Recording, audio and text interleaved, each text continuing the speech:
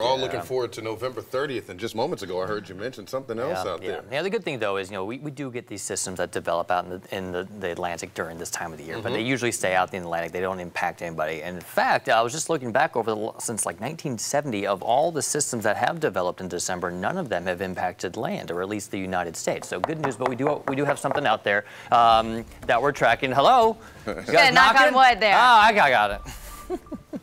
Yeah, we are tracking Invest 99L out there. It's southeast of Bermuda right now. It's moving to the east-northeast at 8 miles per hour. Now, wind speeds are up there around tropical storm force. It's slowly developing, and there's a chance that we could get a subtropical storm out of this. Now, the difference between a subtropical versus a tropical storm, there's a lot of technicalities with it. Really, the main thing that you need to know is that with subtropical systems, the stronger winds they extend out from the center, and they're not necessarily confined to that central circulation. And you can see that sort of that comma shape of the low pressure system. See how the clouds are extending out well beyond that, and there's sort of that gapping there.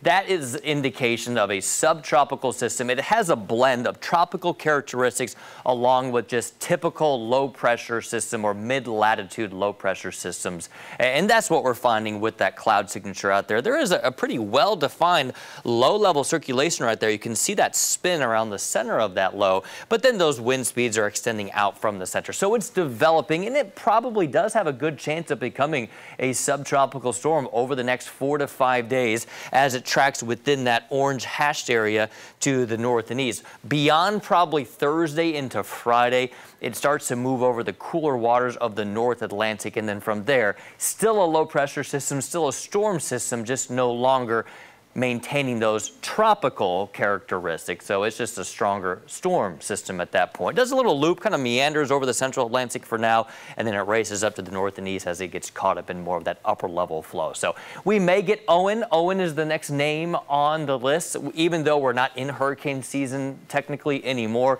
we still use the list for 2022. If a system were to develop in January, then we would use the list for the 2023 hurricane season. Again, Owen, the next name on the list for those tropical systems. All right.